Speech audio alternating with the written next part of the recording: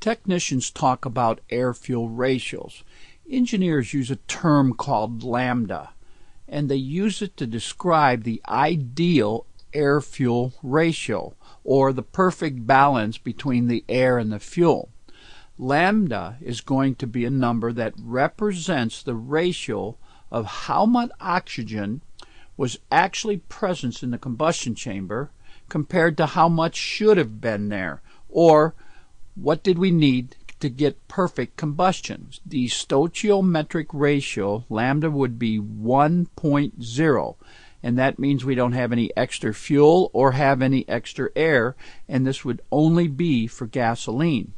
A lambda value that's greater than 1 would mean that there's more air than fuel, or a lean mixture. A lambda value less than 1, that means we have more fuel than air, or a rich mixture. Let's look at the different fuels though. Each fuel is going to have an ideal air-fuel ratio. In order to get a lambda of 1, gasoline has to have 14.7 parts of air to every part of fuel. Let's pick another one. E85 is common. That would be 9.8 pounds of air in order to get 1 part of fuel to make a lambda value of 1, or to make stoichiometric.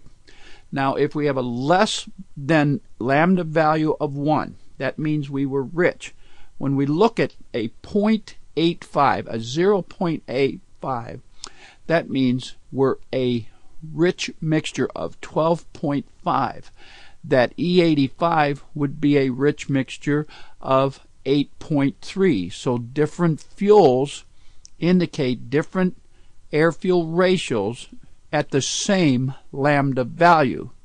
If we're greater than a lambda value of 1 and we're lean, we can see that the gasoline at 1.1 is certainly higher than 1.0, and that would give us 16.9 parts of air. The E85 blend would give us 11.2 pounds of air.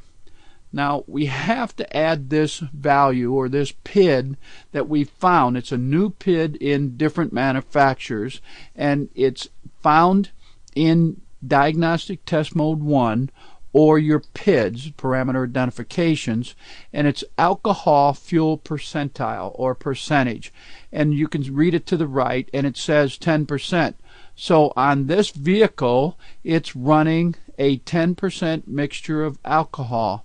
If you seem to be running too rich or too lean and your lambda value is never correct, try to find the alcohol fuel percentage PID and see how much alcohol is inside the gasoline.